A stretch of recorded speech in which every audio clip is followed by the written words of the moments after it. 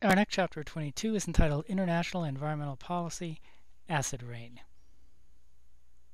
Acid rain is the phenomenon of rain or snow which is more acidic than natural falling on the environment. Now, rainwater is naturally somewhat acidic. In other words, it doesn't have a pH of 7. But when we talk about acid rain, we're talking about rain which is more acidic than it naturally ought to be. Acid rain is caused primarily by sulfur dioxide, SO2. As I think we've mentioned earlier in this semester, the main source of sulfur dioxide pollution is burning coal.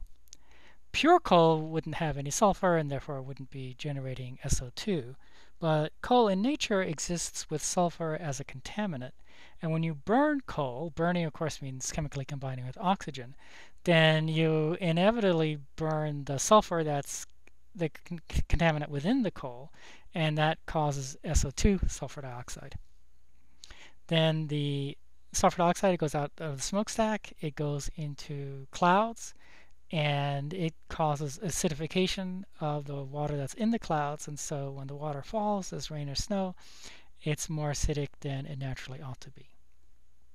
Sulfur dioxide is the main cause of acid rain. It's not the only cause of acid rain. Nitrous oxides, here NO and NO2, as I mentioned earlier this semester, we sometimes call these NOx, NO with an X subscript, is another cause of acid rain. And there are more minor ones. Chlorine ions, the book mentions at one point. Particulate matter over here, the book mentions at another point. But we won't really talk much more about those because those are pretty minor sources. The very first observation that trees were dying near a place where some kind of industrial activity was going on goes back actually to the ancient Roman Empire.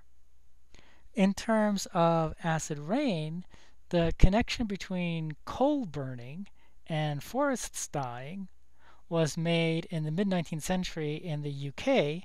In response, the British government in 1863 passed what was called the Alkali Act, which attempted to limit the combustion of coal in order to try to protect forests.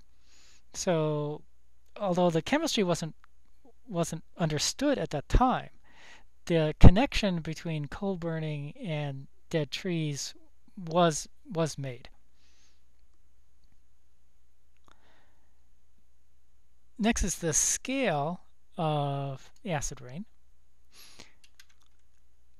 Acid rain scale, as I wrote here, is a scale of several hundred kilometers. So when the SO2 gets emitted from, let's say, the coal-fired power plant, it doesn't tend to fall right away. It tends to be carried by the winds a few hundred kilometers before it falls, and therefore that's why the title of this chapter is International Environmental Policy, because it often crosses international boundaries, and so the nation that emits the pollution to some extent is not the nation that suffers the pollution. An important example is Eastern Canada. When the problem of acid rain first grew to great prominence in the Western Hemisphere, it was because forests in Quebec and further east in the maritime provinces of Canada were dying. And the cause, once it was understood that this was because of acid rain, then it was clear that the cause was primarily power plants in the U.S. Midwest, states like Illinois, Ohio, Michigan, that part of the United States, because the prevailing winds took the pollution created by those plants and transported them further east and a little bit further north into Canada. We're also going to talk about northern, central, and eastern Europe. The United Kingdom doesn't receive much acid rain from anywhere else. It might receive a tiny bit from Ireland, but not very much. However, the UK deposited quite a lot of SO2 pollution or was responsible for quite a lot of SO2 pollution that was deposited in countries like France and Germany, but especially in the Nordic countries, Norway, Sweden, Finland. Indeed, in the case of a country like Norway, the vast majority of the SO2 that was damaging Norwegian forests was not created by Norway. It was created by other countries, and primarily by the UK. Similarly, the forests that were dying in Germany were dying because of emissions caused further west in France, Belgium, Luxembourg, the Netherlands, the UK, and the forests dying in Eastern Europe were caused by emissions from countries like Germany, as well as the ones farther to the west. So that's the scale of these problems. Your book has an interesting cost-benefit analysis at the end of the chapter, which I wanted to go through now. What the book does is to study, as a date, the early 1990s, the harms in the UK caused by SO2 emissions. And these numbers, so we're going to discuss numbers here. These numbers are given in pounds sterling per kilogram of SO2 per year. So those are the units of the damage. The primary source of damage, let me mark it over this way. The primary source of damage was damage to forests. So that was the main source of damage. And you see the number was about 0.6 pounds sterling per kilogram of SO2 per year. A pound sterling is worth a little bit more, or somewhat more, than a US dollar. So the main damage it was being caused, the main damage that each kilogram of SO2 emitted caused was to forests. Number 2 was corrosion of the exterior of buildings. Here you can see the numbers, 0.4, which is less than the 0.6 of damage to forests. The damage to buildings are because if you have a stone on the exterior of a building, then the acid rain eats away at the stone. And I'll show you a picture of that in just a minute. So this is the magazine Foreign Affairs, which I think I've mentioned before. The title of this article, How the Cold War Politics Helped Solve a Climate Crisis, in 2015. But the point I wanted to make here was to show you this photograph. And the caption of the photograph says, "Gargoyle damaged by acid rain." So this is a gargoyle from, I suppose, the medieval period. The caption says, Munich New Town Hall 2006, so München Neues Rathaus. And you can see that the fine details of the stone have been corroded away, and the reason is acid rain. You can see this in other places. You can see it in the famous Acropolis in Athens, Greece, where you have temples from ancient Greece. The carvings there have been damaged by acid rain. You can even see it in a fairly new building. The U.S. Supreme Court building is only about a century old, and it has carvings in stone on the building, and those carvings have been damaged by acid rain as well.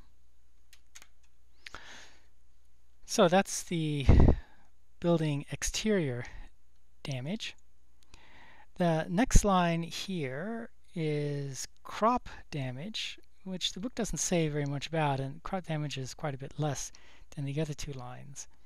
The next line is even more speculative here, damage to human health. The book says rather little about that, and I haven't read much about damage to human health in regards to acid rain. The book doesn't talk about the next thing, damage to aquatic life, or at least the book doesn't, in its little cost-benefit analysis, doesn't try to quantify the damage to aquatic life. But certainly besides dying forests, one of the things that was observed is that in areas where you had acidic rain, you had dying fish. And for a long time, it was not understood why the fish were dying. Because if you take exactly the same species of fish and you put them in a laboratory aquarium and you acidify the water in exactly the same kind of way that acid rain causes, the fish don't die. In fact, the fish are perfectly fine. It was finally discovered that there are two somewhat indirect mechanisms that are causing fish death in areas where you have acid rain. One is that the organisms that the fish eat, which are much smaller than the fish, kind of microscopic organisms, these can die if the water becomes too acidic. And so the fish are basically starving to death. They're not being indirectly killed by the acidification, but their prey is being killed by the acidification. The other mechanism is even more indirect. It turns out that aluminum ions are chemically combined with the soil that forms lake beds. And as long as the water stays its natural pH, the aluminum ions stay chemically combined with the lake bed and they don't get into the water. But if you acidify the lake water, it turns out that the chemical bonds between the aluminum ions and the soil that constitute the lake bed, those chemical bonds break. The aluminum ions then diffuse into the water, and it turns out they're poisonous to fish. So fish can be killed by the aluminum ions that are coming from the lake bed because the chemistry of the water has changed and these ions are being liberated. So those are two indirect mechanisms that cause the death of fish. So as I said, the book doesn't include those in the cost-benefit analysis. What it does is then to add up the damages that it does quantify, you get here an approximate total. What the book wanted to do next was say, well, if we're trying to convince the UK public to decrease SO2 emissions, they may not care about the SO2 emissions that fall on other countries. So let's just calculate the damage that UK SO2 emissions are causing to the UK itself. That decreases this 1.17 number way down to approximately 0.25, because the vast majority of damage that UK SO2 emissions were doing was damage to other countries, not damage to the UK. But there still was some damage to the UK, and that was about 0.25. And the final step is to say, well, SO2 isn't the only thing that causes acid rain. There are also nitrous oxide emissions and, as I mentioned before, particulate emissions. And so the 0.25 figure is an underestimate because the 0.25 figure is only taking SO2 into account. If you take not only SO2 but also the nitrous oxides and the particulates into account, then your final number here is 0.375. And so that is the marginal cost of SO2 emission. Well, let me say acid rain emissions, because it's not just SO2. That's the marginal cost of acid rain emissions expressed, as I said, in pounds sterling per kilogram of SO2 equivalent per year. And the equivalence is explained in the book, how they form the equivalent of nitrous oxides and particulates to SO2. So that's the marginal cost of pollution. It follows that it's also the marginal benefit of getting rid of pollution. So the marginal benefit of getting rid of this pollution is 0.375 British pounds sterling per kilogram of SO2 per year. What's the cost of getting rid of acid rain pollution? Well, that's here, page 304. The marginal abatement cost is a graph on page 304 of what the marginal abatement cost is. And it hits the magic 0.375 number at about 74% of 1980 level SO2 emissions. So what that means is even if the UK just cares about the UK itself and not any other countries, it would still be worthwhile to decrease UK SO2 emissions by 74% over below their 1980 level. So you can see that Acid rain causes a lot of damage, certainly a lot of damage compared to the marginal abatement cost. And so quite a bit of decrease in SO2 emissions is economically worthwhile, even if countries only care about themselves. Okay, I think I'll stop now. We'll get to the next topic, control technology, in the next video.